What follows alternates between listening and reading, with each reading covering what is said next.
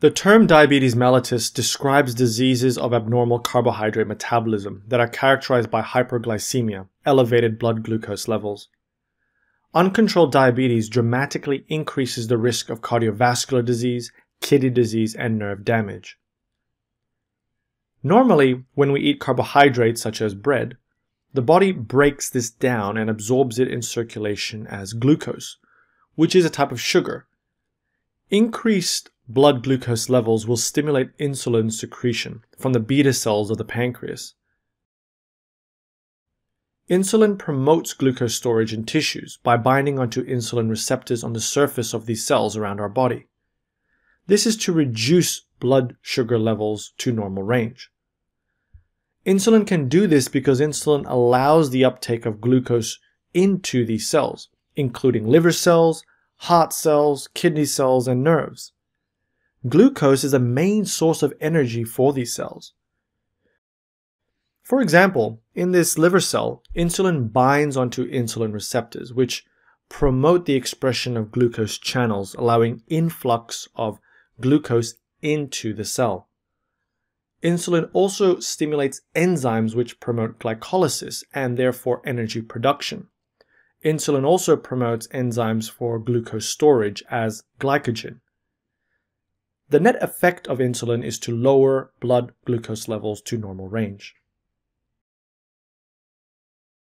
Diabetes occurs when there is a problem in insulin secretion or peripheral resistance to the action of insulin.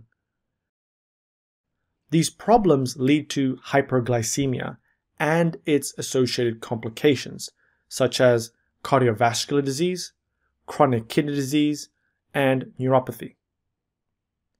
Diabetes is divided into two main types, type 1 and type 2 diabetes mellitus.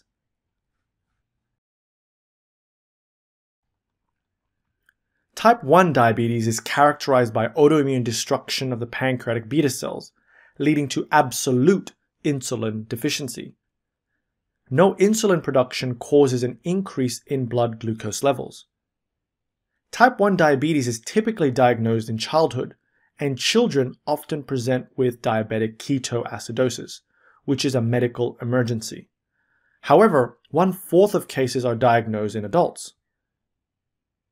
Type 2 diabetes is by far the most common type of diabetes in adults and is characterized by hyperglycemia caused by a combination of insulin resistance and defective insulin secretion. The underlying cause of insulin resistance has traditionally been attributed to predominantly environmental factors related to overeating, sedentary lifestyle, and resulting overweight and obesity, with less prominent contributions from aging and genetics. The majority of patients with type 2 diabetes mellitus are asymptomatic at presentation, meaning they don't have any symptoms, with hyperglycemia noted on routine laboratory evaluation, and this will prompt further testing. Diabetes mellitus is the #1 cause of end-stage renal disease, blindness, and non-traumatic lower extremity amputation. Chronic hyperglycemia is an important cause of complications of type 1 and type 2 diabetes mellitus, which include microvascular and macrovascular complications.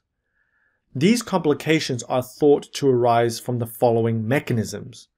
1. Formation of advanced glycosylated end products, which really accelerates atherosclerosis and endothelial dysfunction. 2. Increased oxidative damage, which causes cell injury and dysfunction. 3. Activation of polyol pathways with accumulation of sorbitol, which is toxic. 4. Platelet dysfunction associated with increased platelet aggregation. Let's first focus on microvascular complication, which is a chronic complication of diabetes mellitus, and this includes retinopathy and cataracts. It also causes neuropathies, including peripheral neuropathy, where you get sensory loss in the peripheries more so than weakness. Sensory loss increases the risk of injury. For example, injury to the foot would not be noticed due to reduced pain sensation, and this can then progress to a foot ulcer. Patients with diabetes also have poor wound healing, and the foot ulcer can become gangrenous, infected, and this can lead to an amputation. The other type of neuropathy is autonomic neuropathy, which causes a dysfunction in the sympathetic and parasympathetic nervous system. This can lead to things such as erectile dysfunction, postural hypotension, and gastroparesis. The final type of microvascular complications is nephropathy, where you get damage to the glomerulus of the nephron, which leads to proteinuria. Diabetes is the #1 cause of end-stage renal failure. Macrovascular complications of diabetes mellitus include peripheral vascular disease, which can manifest as claudication, pain in the calf when walking. Cardiovascular disease, which can present as a myocardial infarction, as well as cerebrovascular disease, such as a stroke. Given the significance of these micro and macrovascular complications in diabetes mellitus, it is critical to manage these patients appropriately, beginning with patient education, aiming a HbA1c less than 7. HbA1c is a reading of the blood glucose levels over 3 months. You want to aim for normal blood pressure and cholesterol levels. You want to stop smoking, encourage exercising and appropriate diet. Management of diabetes mellitus also includes monitoring for the micro and macrovascular complications we discussed. Finally, there's also pharmacological management, which differs between type 1 and type 2 diabetes.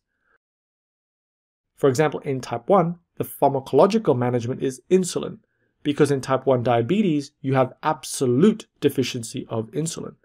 Whereas in type 2 diabetes, the management can begin with oral or subcutaneous hypoglycemic agents, and then later progress to insulin when there is some pancreatic dysfunction. In summary, we talked about type 1 and type 2 diabetes mellitus, and we talked about the chronic complications of diabetes mellitus, the microvascular and macrovascular complications. Finally, we talked about the general management of diabetes mellitus.